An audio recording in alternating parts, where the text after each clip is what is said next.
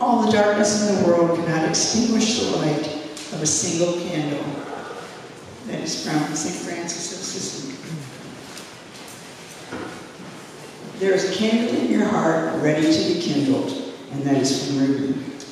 I don't know if we have any here yet, but before we get started, I just want to say Happy Father's Day to Robert, at least. And Bill. And Bill, right. And Leon, and yeah, Happy Father's Day, you guys. And that was a wonderful day for you. Welcome to the first Existentialist Congregation of Atlanta's Celebration of Life. My name is Jan Lister, and I will be your facilitator today. And our musician is the fabulous Gene Heinrich.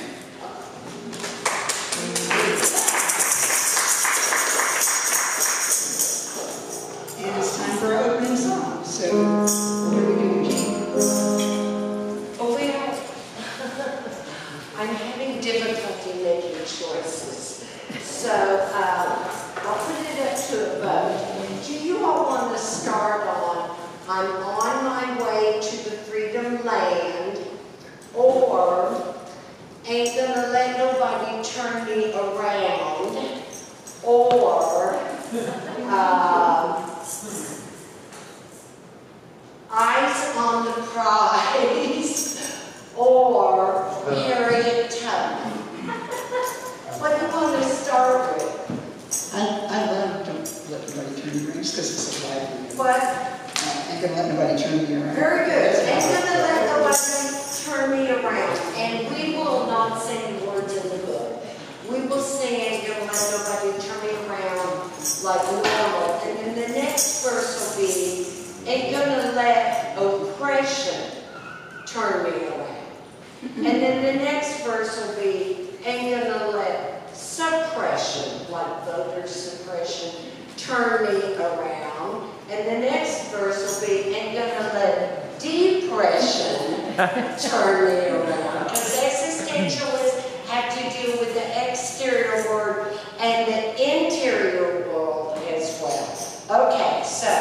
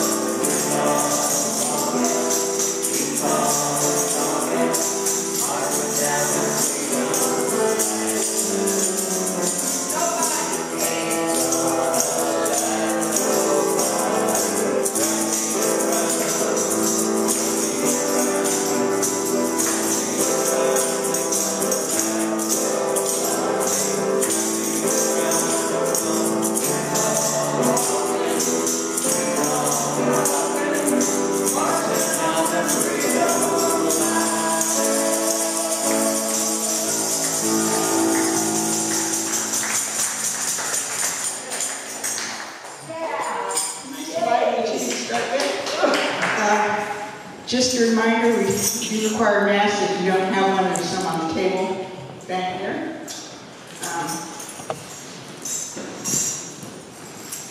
We are a philosophically based spiritual community dedicated to human liberation and founded on existentialist and feminist principles. By existentialist principles, we mean that we are what we do in the world, and we accept responsibility for our choices and our actions.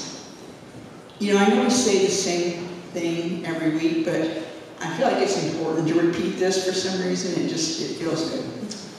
By feminist principles, we mean that we accept and actively support freedom and justice for every person. We support diversity as a source of strength, and we actively include everyone.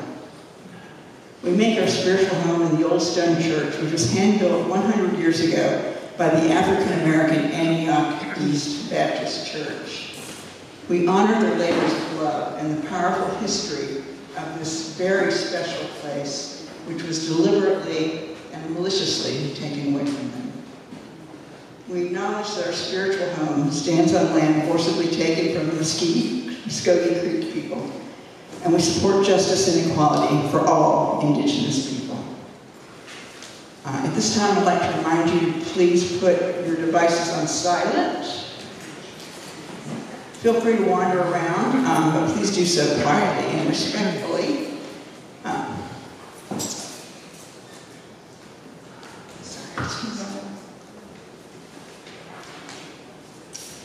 Our speaker today is Reverend Denise Davis, whose topic is Why We Must Remember Juneteenth. I went online to find some quotes for today's service, as I always do when I facilitate, and I found some very powerful ones, but I find they're a little bit of a problem because they weren't mine. And by that, I mean I never had to experience those things that most of the quotes were about. I guess everybody's faced some kind of discrimination, regardless of who they are. I've been passed over for a couple of promotions, and I got fired once because I wouldn't have sex with the manager, so what can I say? But these were very specific things, and very few. I've never been given a major sentence for a minor crime. I've never been discriminated against when trying to buy a house. I've never been followed around the store by someone who thought I was going to steal something. I've never been killed or protested or beaten for protesting. I've never been stopped by the police for driving white. I never had to sit my child down and tell her the facts of life. Not about sex, but the real facts of life for a black person in America. I've never been yanked out of a car by a cop after being stopped for something minor. I've never had my neck kneeled on. I don't know what any of these things are about. My daughter told me that when she was younger, she didn't get the whole white privilege thing because we were white and we certainly weren't privileged. We didn't live in a giant house and drive fancy cars. We couldn't afford to buy whatever we wanted, whenever we wanted. But when she got older, she had wait a second. Moment when she realized that white privilege didn't have anything to do with things, it had everything to do with how we're able to live our lives. I understand the meaning of Juneteenth and what it is and why it's celebrated. I may never be able to really feel what it's all about, but I do know one thing. Martin Luther King said, "Injustice anywhere is a threat to justice everywhere. Whatever affects one directly affects all indirectly," and that includes me. Juneteenth may represent freedom, but that freedom has been and still is limited in so many ways for so many people. And so to paraphrase King, if it limits anyone else, it limits me as well. That's why it's important for me and all white people to participate in Juneteenth celebrations and to learn everything that we can about it, and why I'm so looking forward to hearing what Reverend Davis has to tell us today. Here's a quote from Barack Obama. Juneteenth has never been a celebration of victory or an acceptance of the way things are. It's a celebration of progress. It's an affirmation that despite the most painful parts of our history, change is possible, and there's still so much work to do. And for my hero, John Lewis, we must never, ever give up. We must keep the faith because we are one people. We are brothers and sisters. We all live in the same house, the American house. So now we'd like to recognize any newcomers that are with us here today, or who haven't been here for a long time, and I'm talking about you, Michael, and Petruchio, and Peter. They came 2 or 3 years, I guess, back when we were open a couple of times, but it's so wonderful to see you here again today. You want to just stand up and say a little something about yourselves? No? You don't have to. Peter will. We're just glad to be back. Well, I actually have thought about you guys, and was really hoping that we'd see you back here one day. So it's just wonderful to see you. I'm so happy you're here. Welcome. Yeah. As you can see, we've grown a little smaller, but we're getting it back little by little. So now we'd like to. Already did that. Okay.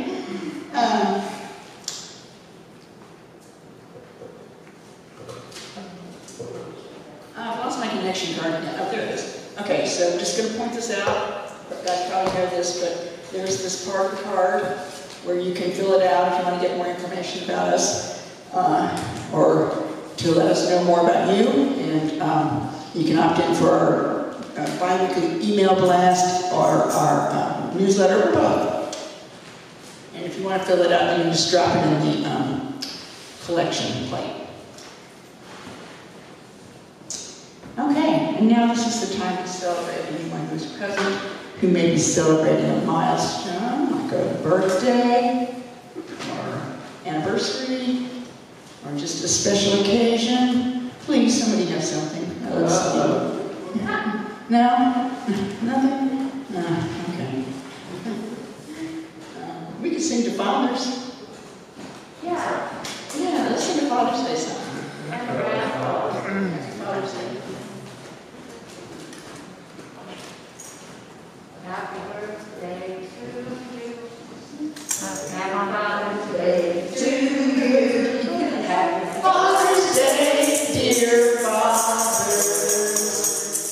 Happy Father's Day to you.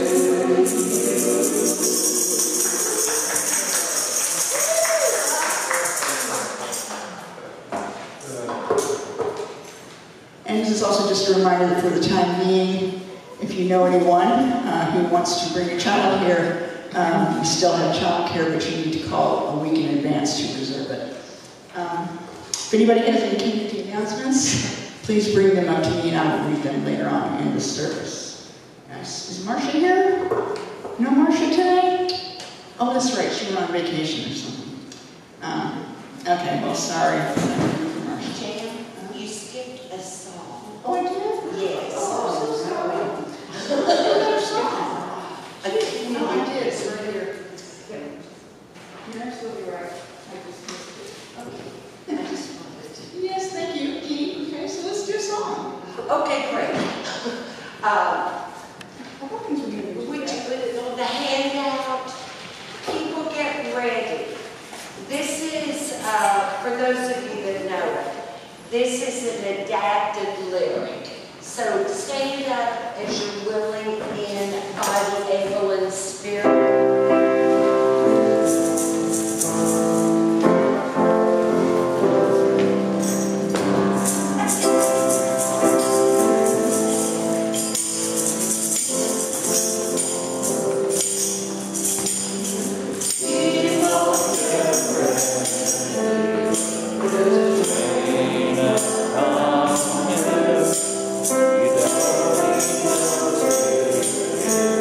You just get on.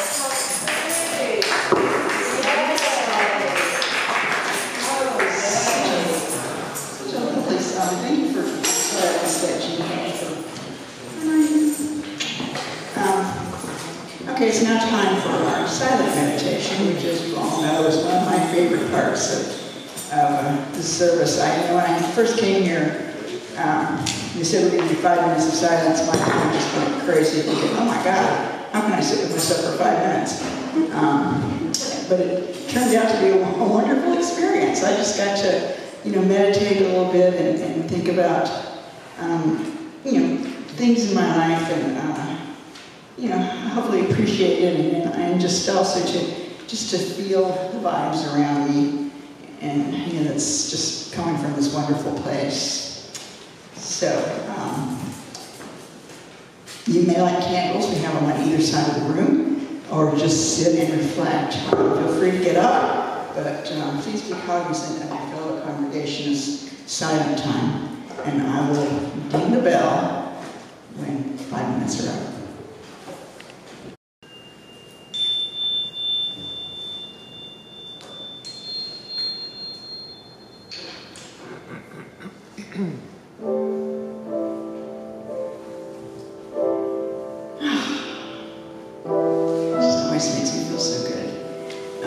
Jean asked if we could turn things around just a little bit. She wants to do her special music right now. So thank you, Jean. Get right to it.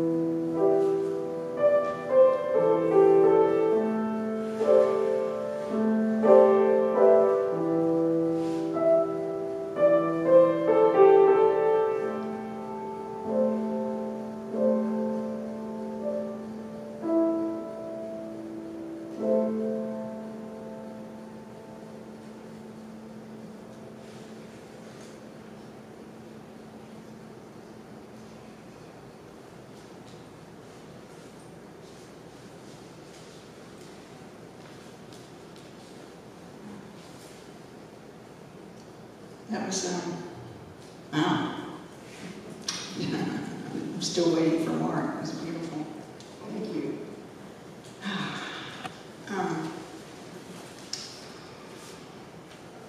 Struggle is a never-ending process. Freedom is never really won. You earn it and win it in every generation. And that's from Coretta Scott King.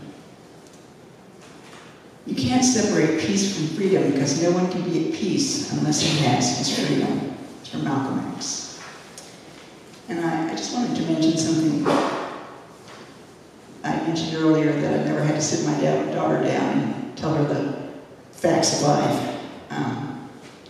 And I was talking to her yesterday, and I was telling her about today, the facilitation. And she said, well, Mom, I think all white people should sit their kids down and tell them about the facts of life and tell them what other people are dealing with and how we can help our society with that. And I thought, what a great kid I got. Okay, are we doing another congregational song? Yes. Okay. This is a song that I wrote that was inspired by our senator, Reverend Warnock, and Prince. So it's got a repeat and a column response thing I want to teach to you. So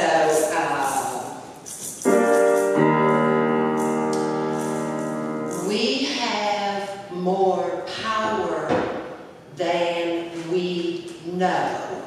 is the lyric, okay? So this is how it sounds. I want you all to join in.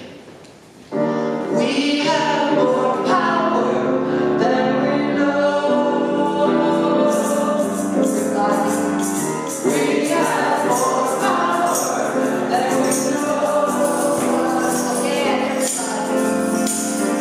We have more power than we know. God never said. We have more power than we know. We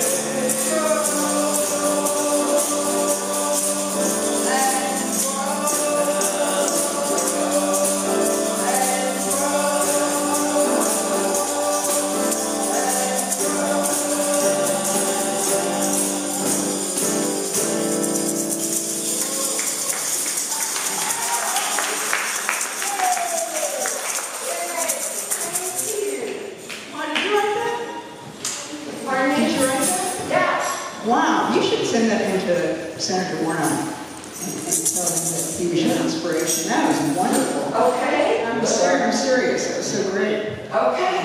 You all were great. Thank you. It was a fun song. Okay, it's now time for joys, sorrows, and milestones. This is a time to briefly share those things that have meaning to you. And this is a really important part of COL because this is a time when you can be heard and supported. And please, do we have a microphone? Amplify Black voices. Support Black-owned businesses. Reach back. Mentor. That was from Chadwick Boseman. If you don't know who Chadwick Boseman was, he was an actor who played mostly historical roles like Jackie Robinson and Marshall Thurgood. And if you watch the movie Get On Up, you will swear he was James Brown. I think he's best known for his role as Black Panther. Unfortunately, he died young of colon cancer. He was 43. And that was a real tragedy for the film industry because he was an up-and-coming, wonderful young actor. Every year we must remind successive generations that this event triggered a series of events that, one by one, defines the challenges and responsibilities of successive generations. That's why we need this holiday. It's from Al Edwards. And from Joy Reid, who, if you watch MSNBC, you know who she is. She does a 7 o'clock show, and she is wonderful. She's my favorite. The persistence of violent white nationalism, these things that have deep, ugly roots, inextricably tied to slavery and its aftermath. We will be better off on earth in airing it out if we really want to repair. And from the wonderful Shirley Chisholm, in the end, anti-black, anti-female, and all forms of discrimination are equivalent to the same thing: anti-humanism. Humanism. Okay, we are a generous and giving congregation. Winston Churchill said, "We make a living by what we get. We make a life by what we give." If I could have a couple of people come up and Anne Frank said, and I love Anne Frank quotes because she was prolific and amazing for a 14-year-old child. No one has ever become poor by giving. And the thing I really love about Anne Frank is, under the circumstances under which she was living, that she still had these beautiful, wonderful thoughts the whole time.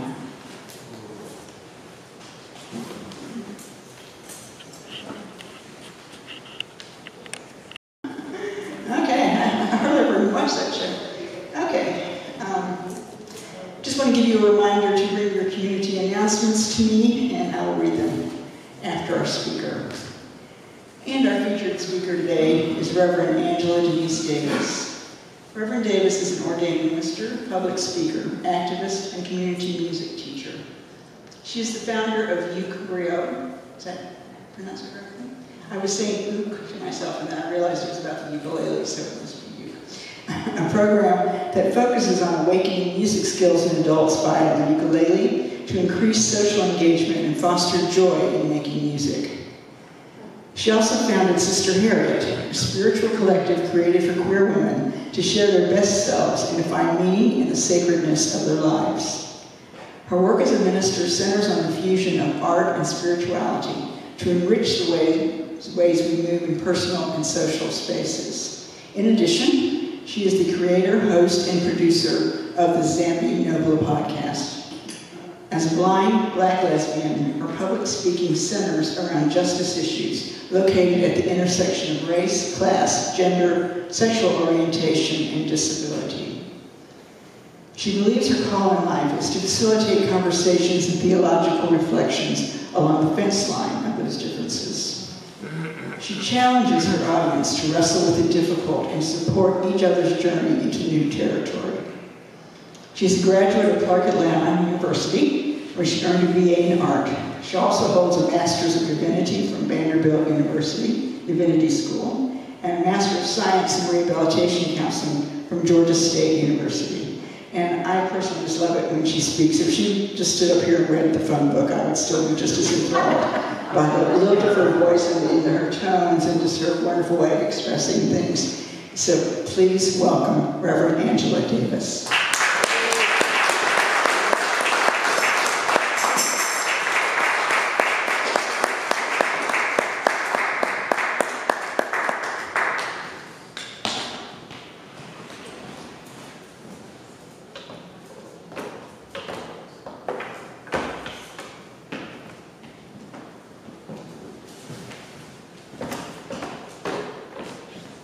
My job today will be made so much easier if someone had a phone book.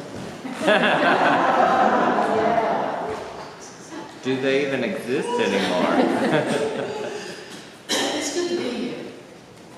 It's been a long time since I've been in this place, and since so many of us have been in this blessed space.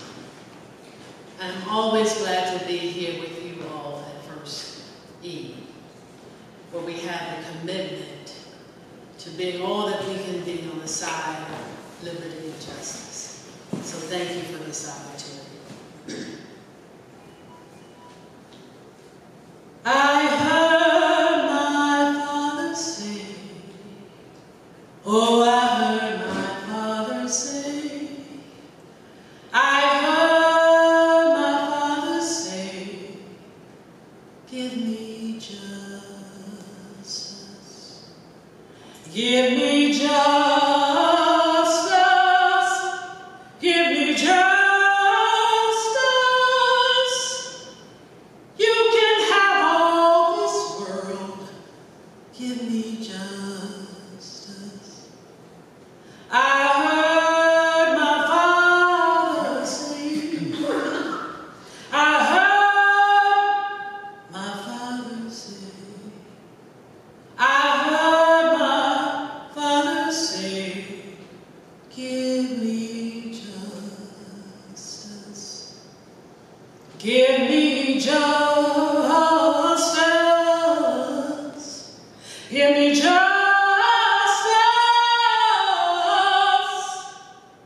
You can have all this world. Give me justice.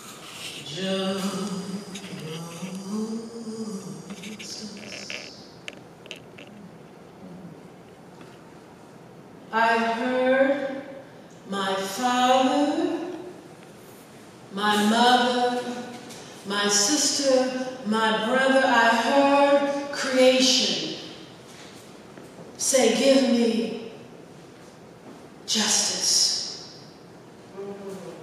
We continue to hear the cries of people disenfranchised, saying, give me justice, and it is not a request. Rather, it is a lamentation. It is the knowledge that the fight for justice and freedom is not a request to be invited into a room where people hold those things. Rather, it is a right from the beginning of time, when air and oxygen filled our lungs and our hearts, to be given a right to the tree of life. Not a request, but a lamentation, a sign of robust hope on the side of justice and freedom. My title today is Why We Must Remember Juneteenth. And as I was thinking about that title, I said, well, maybe that's a little inappropriate. Maybe what I should have told Robert was that I want to speak about why we must recognize Juneteenth. Because so many of us don't even know what Juneteenth is about. And those of us who do are misinformed about so much of it. I can say that I was acquainted with the idea of Juneteenth because my parents were both born and raised in Texas. So there was a real sense of what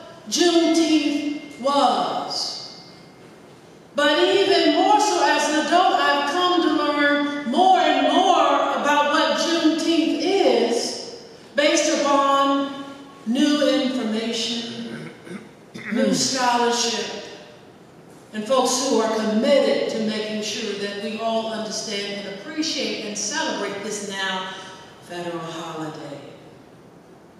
What is Juneteenth? There is a writer by the name of Donald Norman Cox who wrote a book entitled Juneteenth 101. And in that book he talks about a lot of myths related to this holiday. And one of the greatest myths is the idea that people didn't know. People in Texas, be they the enslavers or the enslaved, did not know about the Emancipation Proclamation and the call to freedom. He says that's one of the greatest myths that's told, because actually those enslavers and the powers that be in Texas were well aware of the Emancipation Proclamation. And whether or not the enslaved knew about it was really a moot point, because there's nothing they could have done. Because if they would have run off, they would have been running away, enslaved people, and brought back to the plantation where they were forced to work. He says we have to really fully understand what happened and what Juneteenth is. And so he says, I like to tell people Juneteenth, which stands for June 19, 1865, is when the U.S. Army landed on the shores of Galveston, Texas, with their naval ships coming to enforce the Emancipation Proclamation to the Texas Confederates, who knew, but were not interested in complying. That's why we must remember Juneteenth. It's not that people don't know about the call to freedom and justice for those who are disenfranchised from it. It's that they're not willing to be a part of ushering forth that divine right which we all have. Let's not be fooled. Getting freedom and justice is a hard-won fight. And when it is won, we still have to keep fighting on behalf of it. So, Norman Cox says we must understand this myth. And we must also understand that just because the U.S. Army was there and they came to Galveston, it doesn't mean that other parts of Texas people were so quick to comply. It meant that those who celebrated Juneteenth were forced back to work on the same fields they worked on June 18th. That freedom didn't come that day. And to say that June 19, 1865 marked the end of slavery in this country is really incorrect. Rather, he says it is a beginning. It's the time at which we see that we are walking towards the 14th Amendment, which was ratified in December later that year, 1865. And Georgia was the last state to ratify the 14th Amendment. Tells you a little bit about Georgia. But Georgia wasn't the last state to emancipate the enslaved, because actually Kentucky and Delaware didn't even outlaw slavery. So we see that within this story of Juneteenth, there's a lot of myth-making and misinformation that needs to be parsed out for us to really understand why we need to remember this, because there's such a long, hard fight for freedom. And we can't fall into the fallacy of believing that just because one act is done, that we all are free. Sometimes you are at the beginning of your fight and not the end, just when you think you are. Juneteenth is a beginning. And some would say, even after, the 13th Amendment, that there was still slavery with the institutionalization of the prison industrial complex, which we see now. is a fight that we are still fighting for freedom and for justice. No, you didn't need to work on a cotton field, but if you had just a trivial crime, let's say you weren't respecting a white person, you could be arrested and taken into jail, and your labor would be used wherever you were imprisoned. So this idea that slavery ended on June 19, 1865 is one we need to clarify. We need to understand in our history making that this is not something we want to be wedded to. He also says, Donald Norman Cox, that in Texas history books you can read where they say the slave owners, the enslavers, willingly ushered forth freedom for those who were enslaved. Textbooks and textbooks. Textbooks. And I'm not talking about textbooks from 1950. Textbooks, even a few years ago, McGraw-Hill published a textbook in which they talked about immigration. And all the people who came and immigrated to the United States, including those in the Atlantic slave trade, who immigrated here as quote-unquote workers. So I'm concerned about this idea of misinformation we spread in history. We make the assumption that the things our children are taught in these textbooks is true. Oh, but folks want to talk about critical race theory and all the things that children are being taught in school today. But what are they really being taught in school today? And we need to understand that if we are so concerned about our children being uncomfortable when they're faced with the truth of history, if we're really concerned about that, I think the root of the matter is that we're concerned with our own comfort. We don't want to face up to a world where we enslaved people. The church supported that enslavement. It was a way of financing this country and this country's progress and riches and wealth. We don't want to deal with the history of the enslavement of African Americans in this country. God forbid we be uncomfortable. And certainly not our children to have to face the reality of slavery. Why should we remember Juneteenth? Because there is information there that frees us as we help usher forth the right for everybody to be free. And when we understand, when we make more room for the freedom of someone who's disenfranchised, the ground beneath our own feet enlarges. That's one thing about fighting for freedom and justice. When you think you're fighting for someone else, you're really fighting for yourself as well. Yeah. Juneteenth is not just about black people and justice in this country. If we can get people to buy in to the reality that when you are tied up to my freedom and my justice because we are dynamically interrelated, that you have to commit to being uncomfortable. In fact, you should feel uncomfortable. There's something wrong with you if you don't. I'm concerned about this idea of our children needing to feel comfortable and not acquainted with the truth of history.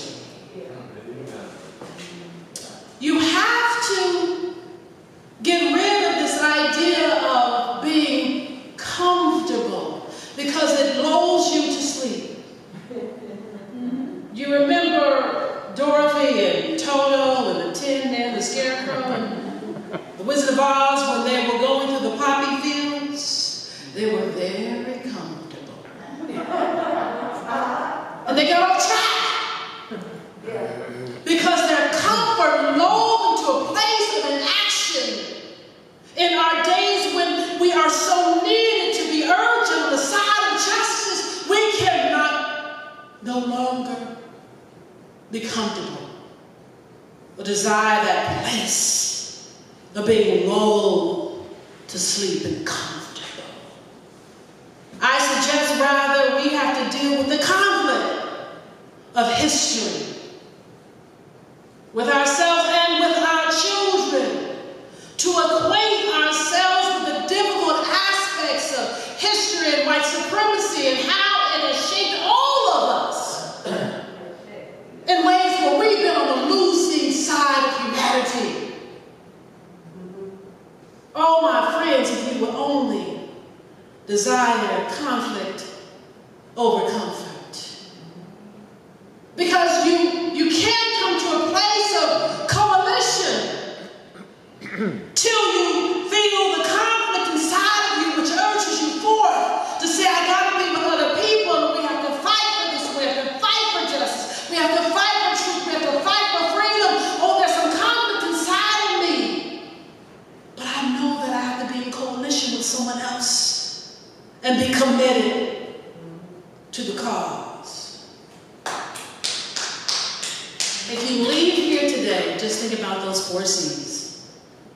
Don't be so comfortable that you would prefer that over the conflict, which will then lead you to coalition where you can commit yourselves to justice. Just those 4 C's. Can you say those again? You can't become so comfortable that you want that instead of the conflict that brews when we are on the side of justice and fighting for liberty and freedom. Because that conflict then ushers us forward to a place of coalition where we can commit ourselves with other people to fight.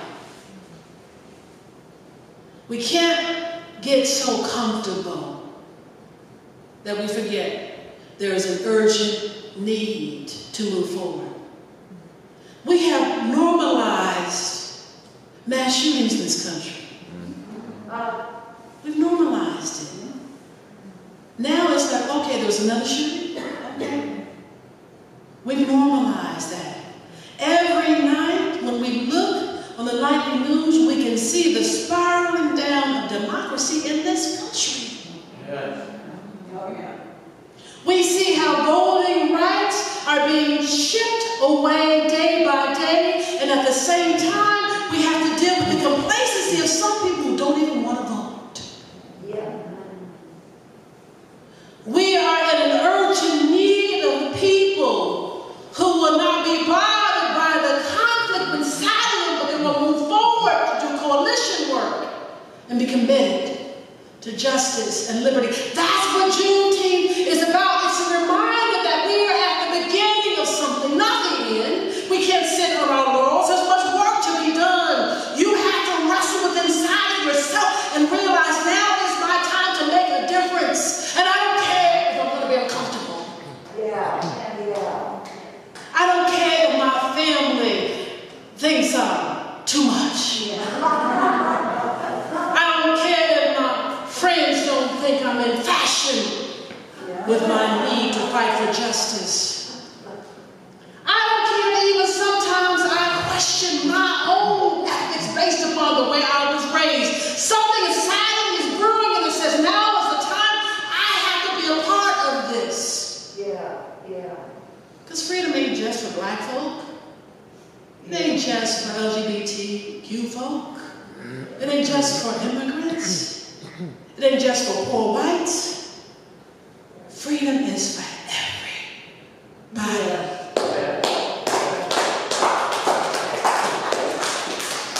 We have a hard time understanding and appreciating that. I am concerned. And I ask you just to imagine the idea of of this. A little acorn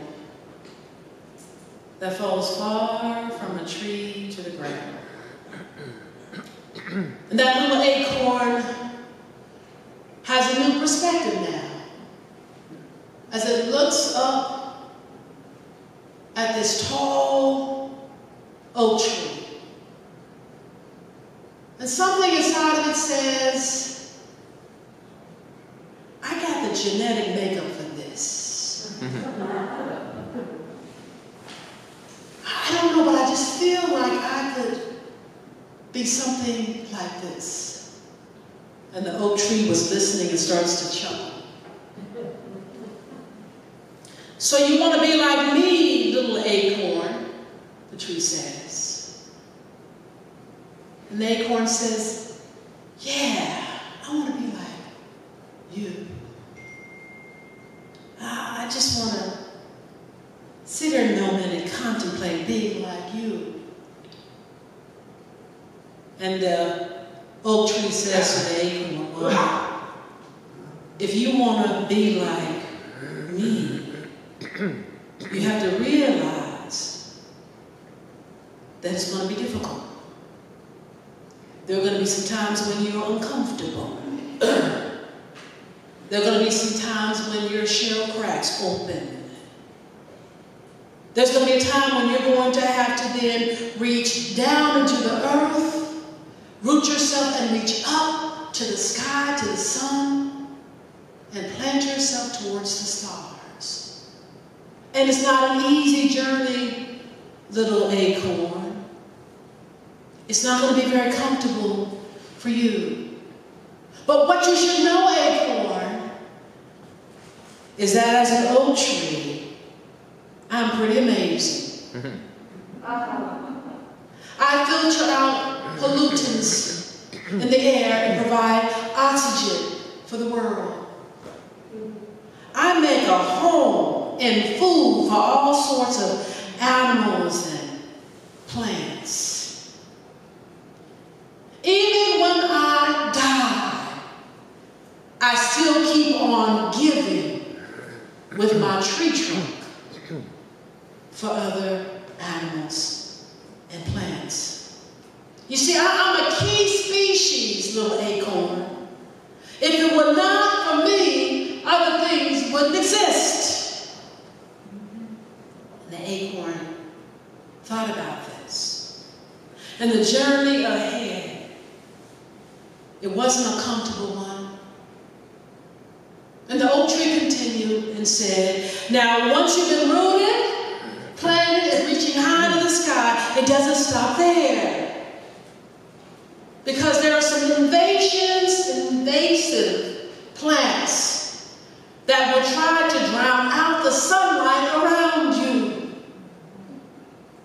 And there is development all in this forest of people building homes and shopping malls and office buildings that may threaten your existence.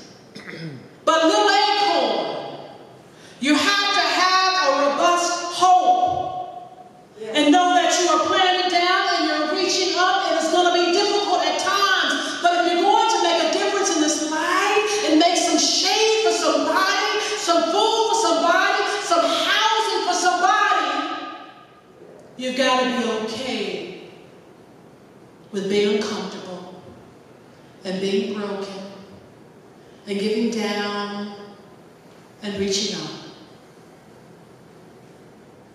Why do we remember Juneteenth?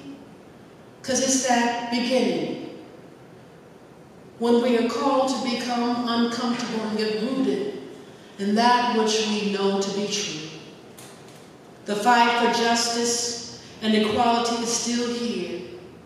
Unless we're willing to reach down into the dark soil, the rich, warm soil of who we are as humans and the right to be here, and then reach up towards the stars and other people, unless we're willing to do the work that justice requires, we'll miss our opportunity to be the key in this world for justice and liberation. Give me justice. You can have all this world. Give me justice. And so it is.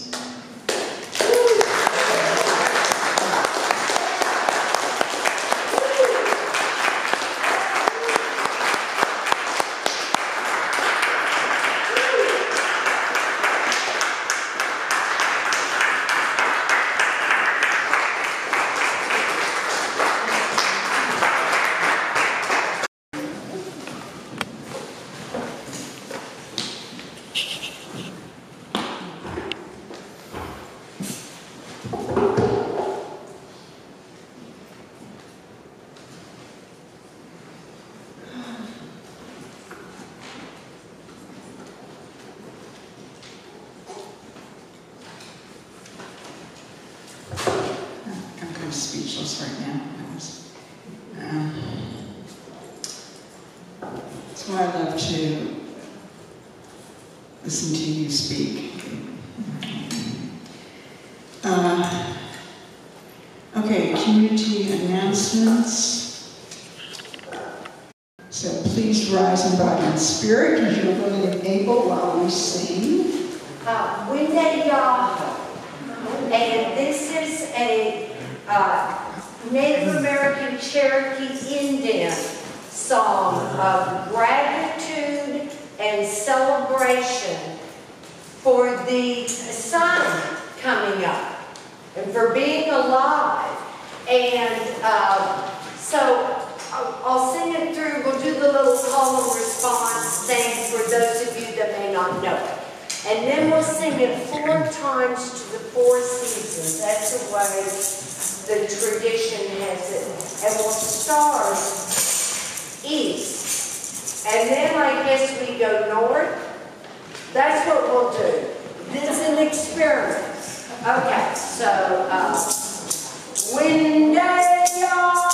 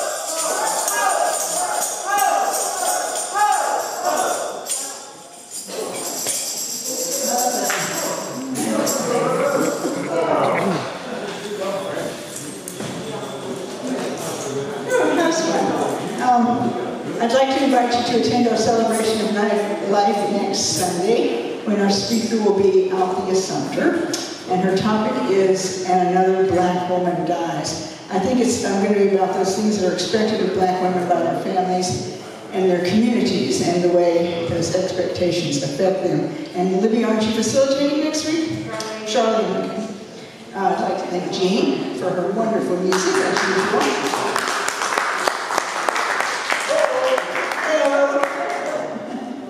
And I'm going to end with 3 quotes from Fancy Hanger. Nobody's free until everybody's free. Juneteenth may mark just one moment in the struggle for emancipation, but the holiday gives us an occasion to reflect on the profound contributions of enslaved black Americans to the cause of human freedom. It gives us another way to recognize the central place of slavery and its demise in our national story. And it gives us an opportunity to remember that American democracy has more authors than the shrewd lawyers and erudite farmer philosophers of the Revolution. That our experiment in liberty owes as much to the men and women who toiled in bondage as it does to anyone else in the nation's history.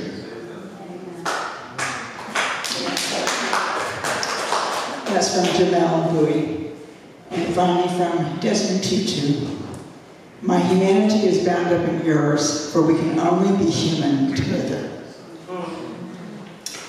Thank you, everybody. It was fun today. Hopefully we'll see you afterwards for the Kiddush. And next Saturday, don't forget to be here. And next week for the service. So it's been great. Thank you, Reverend Davis, for your wonderful speech.